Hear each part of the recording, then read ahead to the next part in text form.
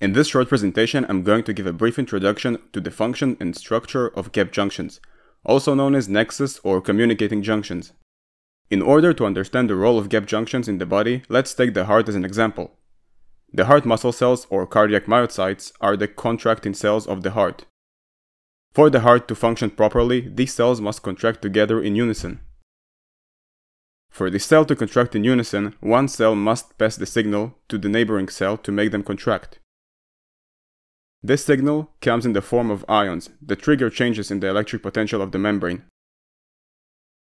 So again, what happens is that the heart muscle cell passes ions to the neighboring cells, which passes it to the neighboring cells, and so on and so on. This happens in a very fast pace, so fast that the billions of cells in the heart contract in unison. What allows this fast passage of ions between the cells are the connection between the cells called gap junctions. Gap junctions are a type of cell-cell junction that connect the cytoplasm of two adjacent cells. Its function is to allow passage of small molecules and ions. So to sum this up, gap junctions are a type of connection between cells whose function is to allow passage of small material for various functions, for example, heart muscle contractions. Now let's talk about the structure of gap junctions.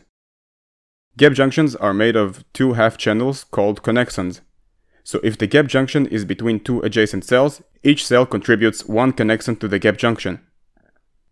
Each of the two connexons is made of 6 protein subunits called connexin.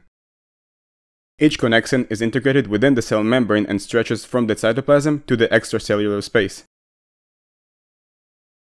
So to sum this up, the gap junctions between adjacent cells are made of two half channels called connexons, and each connexon is made of 6 protein subunits called connexin.